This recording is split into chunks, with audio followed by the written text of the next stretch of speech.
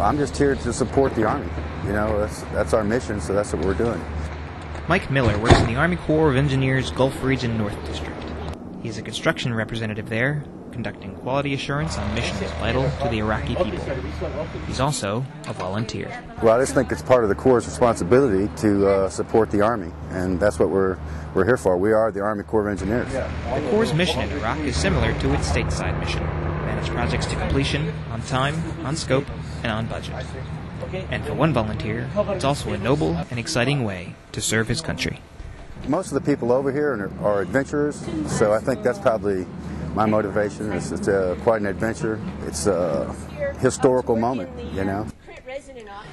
Miller contends that while deploying to Iraq may not be the right choice for everyone, for him, it's been a rewarding and fruitful experience he highly recommends.